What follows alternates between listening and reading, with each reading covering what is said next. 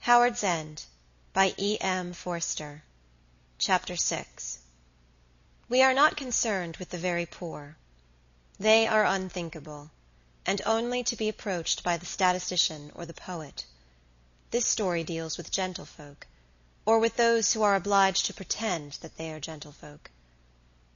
The boy, Leonard Bast, stood at the extreme verge of gentility. He was not in the abyss, but he could see it, and at times people whom he knew had dropped in, and counted no more. He knew that he was poor, and would admit it. He would have sooner died than confess any inferiority to the rich. This may be splendid of him. But he was inferior to most rich people, there is not the least doubt of it. He was not as courteous as the average rich man, nor as intelligent, nor as healthy, nor as lovable. His mind and his body had been alike underfed, because he was poor, and because he was modern they were always craving better food.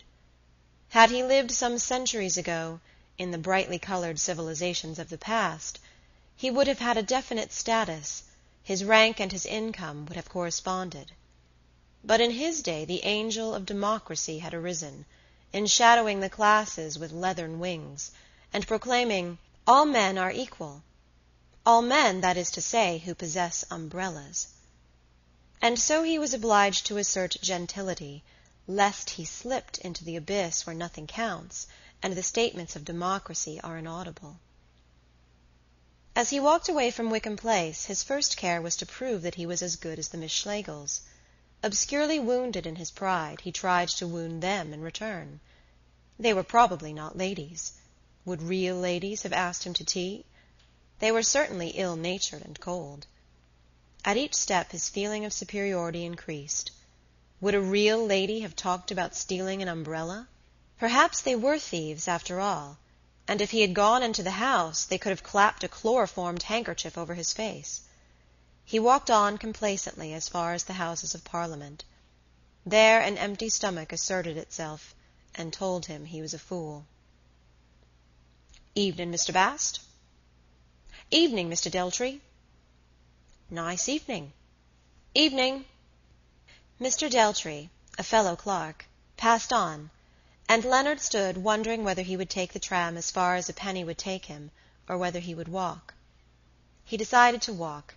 It is no good giving in, and he had spent money enough at Queen's Hall, and he walked over Westminster Bridge, in front of St. Thomas's Hospital, and through the immense tunnel that passes under the south-western main line at Vauxhall. In the tunnel he paused and listened to the roar of the trains. A sharp pain darted through his head, and he was conscious of the exact form of his eye sockets. He pushed on for another mile, and did not slacken speed until he stood at the entrance of a road called Camellia Road, which was at present his home. Here he stopped again, and glanced suspiciously to right and left, like a rabbit that is going to bolt into its hole. A block of flats, constructed with extreme cheapness, towered on either hand. Farther down the road 2 more blocks were being built, and beyond these an old house was being demolished to accommodate another pair. It was the kind of scene that may be observed all over London, whatever the locality, bricks and mortar rising and falling with the restlessness of the water in a fountain, as the city receives more and more men upon her soil. Camellia Road would soon stand out like a fortress, and command for a little an extensive view. Only for a little.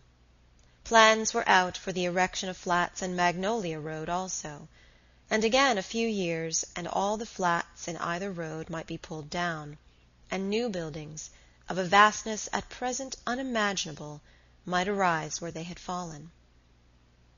"Evening, Mr. Bast." "Evening, Mr. Cunningham." "Very serious thing, this decline of the birth rate in Manchester." "I beg your pardon?" "Very serious thing, this decline of the birth rate in Manchester," repeated Mr. Cunningham, tapping the Sunday paper, in which the calamity in question had just been announced to him. "Ah, yes," said Leonard, who was not going to let on that he had not bought a Sunday paper. "This kind of thing goes on, the population of England will be stationary in 1960. "You don't say so." "I call it a very serious thing, eh?" Good evening, Mr. Cunningham. Good evening, Mr. Bast. Then Leonard entered Block B of the flats, and turned, not upstairs, but down, into what is known to house agents as a semi-basement, and to other men as a cellar. He opened the door and cried, "Hullo!" with the pseudo-geniality of the Cockney. There was no reply. "Hullo!" he repeated. The sitting-room was empty, though the electric light had been left burning. A look of relief came over his face, and he flung himself into the armchair. The sitting-room contained, besides the armchair, 2 other chairs, a piano, a 3-legged table, and a cozy corner. Of the walls, one was occupied by the window, the other by a draped mantel-shelf bristling with cupids. Opposite the window was the door, and beside the door a bookcase, while over the piano there extended one of the masterpieces of Maud Goodman. It was an amorous and not unpleasant little hole when the curtains were drawn and the lights turned on and the gas stove unlit. But it struck that shallow makeshift note that is so often heard in the modern dwelling-place. It had been too easily gained, and could be relinquished too easily. As Leonard was kicking off his boots, he jarred the 3-legged table, and a photograph frame, honorably poised upon it, slid sideways, fell off into the fireplace, and smashed. He swore in a colorless sort of way, and picked the photograph up. It represented a young lady called Jackie, and had been taken at the time when young ladies called Jackie were often photographed with their mouths open. Teeth of dazzling whiteness extended along either of Jackie's jaws, and positively weighted her head sideways, so large were they, and so numerous. Take my word for it, that smile was simply stunning, and it is only you and I who will be fastidious, and complain that true joy begins in the eyes, and that the eyes of Jackie did not accord with her smile, but were anxious and hungry. Leonard tried to pull out the fragments of glass, and cut his fingers, and swore again. A drop of blood fell on the frame, another followed, spilling over onto the exposed photograph. He swore more vigorously, and dashed to the kitchen, where he bathed his hands. The kitchen was the same size as the sitting-room. Through it was a bedroom. This completed his home. He was renting the flat furnished. Of all the objects that encumbered it, none were his own except the photograph frame, the cupids, and the books. Damnation!" he murmured, together with such other words as he had learnt from older men. Then he raised his hand to his forehead and said, "Oh, damn it all," which meant something different. He pulled himself together. He drank a little tea, black and silent, that still survived upon an upper shelf. He swallowed some dusty crumbs of cake. Then he went back to the sitting-room, settled himself anew, and began to read a volume of Ruskin. 7 miles to the north of Venice. How perfectly the famous chapter opens! How supreme its command of admonition and of poetry! The rich man is speaking to us from his gondola. 7 miles to the north of Venice, the banks of sand which near the city rise little above low water mark attain by degrees a higher level, and knit themselves at last into fields of salt morass, raised here and there into shapeless mounds, and intercepted by narrow creeks of sea. Leonard was trying to form his style on Ruskin. He understood him to be the greatest master of English prose. He read forward steadily, occasionally making a few notes. Let us consider a little each of these characters in succession, and first, for of the shafts enough has been said already, what is very peculiar to the church, its luminousness. Was there anything to be learnt from this fine sentence? Could he adapt it to the needs of daily life? Could he introduce it, with modifications, when he next wrote a letter to his brother, the lay reader? For example, let us consider a little each of these characters in succession, and first, for of the absence of ventilation enough has been said already, what is very peculiar to this flat, its obscurity. Something told him that the modifications would not do, and that something, had he known it, was the spirit of English prose. My flat is dark as well as stuffy. Those were the words for him. and the voice in the gondola rolled on, piping melodiously of effort and self-sacrifice, full of high purpose, full of beauty, full even of sympathy and the love of men, yet somehow eluding all that was actual and insistent in Leonard's life. For it was the voice of one who had never been dirty or hungry, and had not guessed successfully what dirt and hunger are. Leonard listened to it with reverence. He felt that he was being done good to, and that if he kept on with Ruskin and the Queen's Hall concerts, and some pictures by Watts, he would one day push his head out of the grey waters and see the universe. He believed in sudden conversion, a belief which may be right, but which is peculiarly attractive to a half-baked mind. It is the bias of much popular religion. In the domain of business it dominates the stock exchange, and becomes that bit of luck by which all successes and failures are explained. If only I had a bit of luck, the whole thing would come straight. He's got a most magnificent place down at Streatham, and a 20 HP Fiat, but then, mind you, he's had luck. I'm sorry the wife's so late, but she never has any luck over catching trains. Leonard was superior to these people. He did believe in effort and in a steady preparation for the change that he desired. But of a heritage that may expand gradually, he had no conception. He hoped to come to culture suddenly, much as the revivalist hopes to come to Jesus.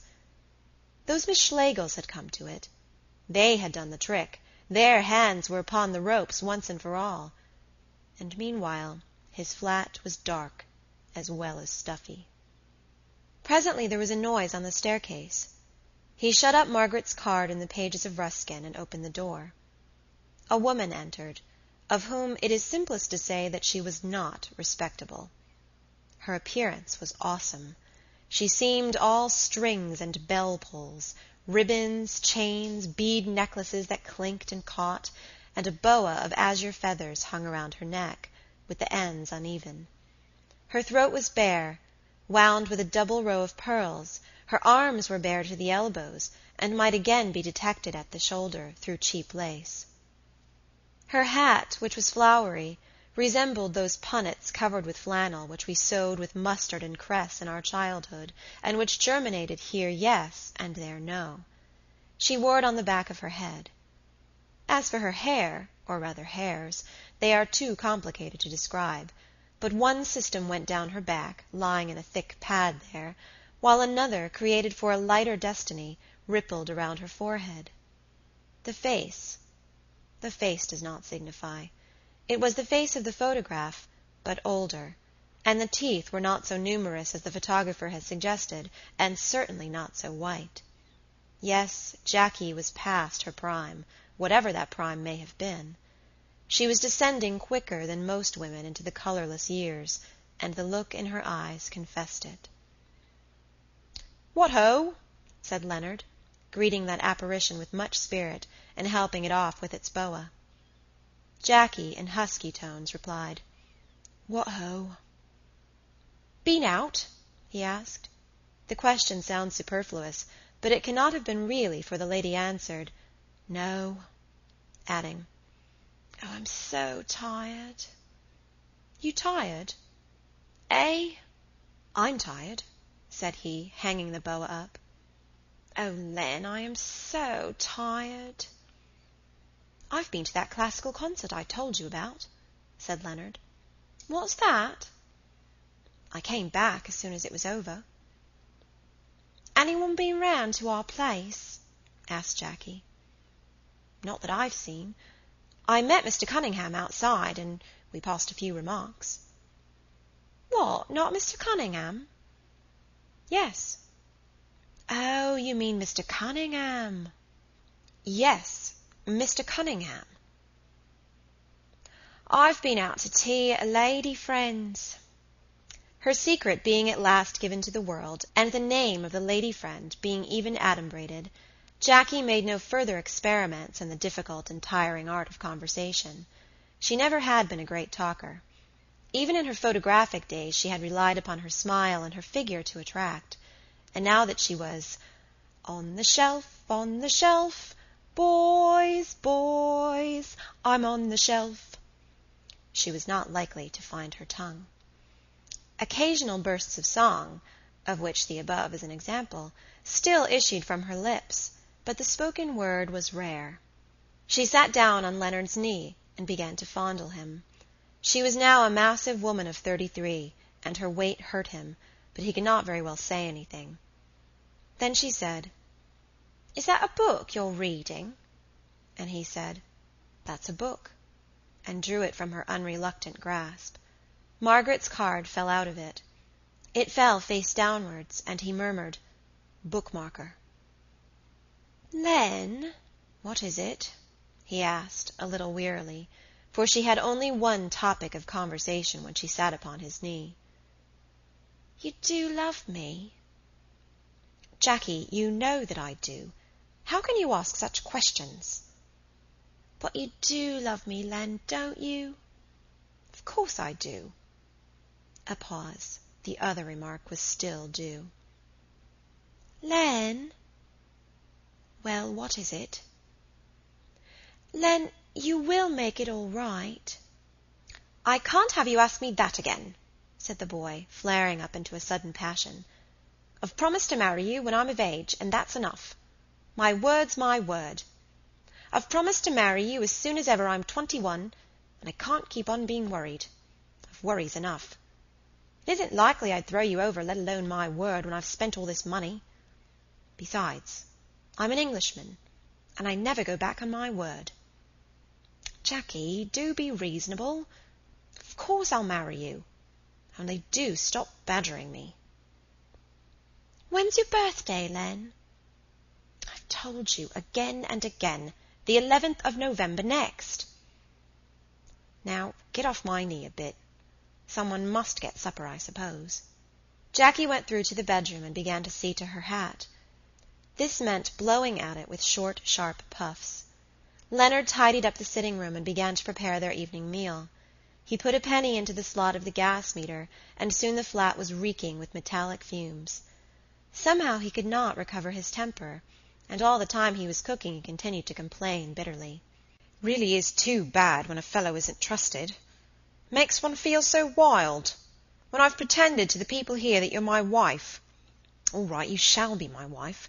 And I've bought you the ring to wear, and I've taken this flat furnished, and it's far more than I can afford. And yet you aren't content. And I've also not told the truth when I've written home." He lowered his voice. "He'd stop it." In a tone of horror that was a little luxurious, he repeated, "My brother'd stop it. I'm going against the whole world, Jackie."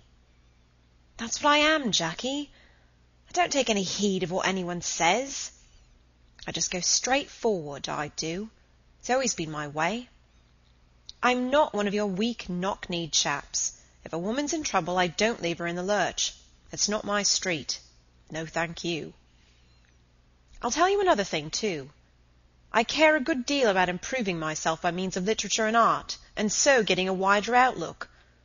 For instance, when you came in, I was reading Ruskin's Stones of Venice. I don't say this to boast, but just to show you the kind of man I am. I can tell you I enjoyed that classical concert this afternoon." To all his moods Jackie remained equally indifferent. When supper was ready, and not before, she emerged from the bedroom, saying, "But you do love me, don't you?" They began with a soup square, which Leonard had just dissolved in some hot water. It was followed by the tongue, a freckled cylinder of meat with a little jelly at the top, and a great deal of yellow fat at the bottom, ending with another square dissolved in water, jelly, pineapple, which Leonard had prepared earlier in the day. Jackie ate contentedly enough, occasionally looking at her man with those anxious eyes, to which nothing else in her appearance corresponded, and which yet seemed to mirror her soul. And Leonard managed to convince his stomach that it was having a nourishing meal. After supper they smoked cigarettes and exchanged a few statements. She observed that her likeness had been broken. He found occasion to remark for the second time that he had come straight back home after the concert at Queen's Hall. Presently she sat upon his knee. The inhabitants of Camellia Road tramped to and fro outside the window, just on a level with their heads, and the family in the flat on the ground floor began to sing, "Hark, my soul, it is the Lord." "That tune fairly gives me the hump," said Leonard. Jackie followed this, and said that, for her part, she thought it a lovely tune. "No, I'll play you something lovely. Get up, dear, for a minute." He went to the piano and jingled out a little Grieg. He played badly and vulgarly, but the performance was not without its effect, for Jackie said she thought she'd be going to bed. As she receded, a new set of interests possessed the boy, and he began to think of what had been said about music by that odd Miss Schlegel, the one that twisted her face about so when she spoke. Then the thoughts grew sad and envious.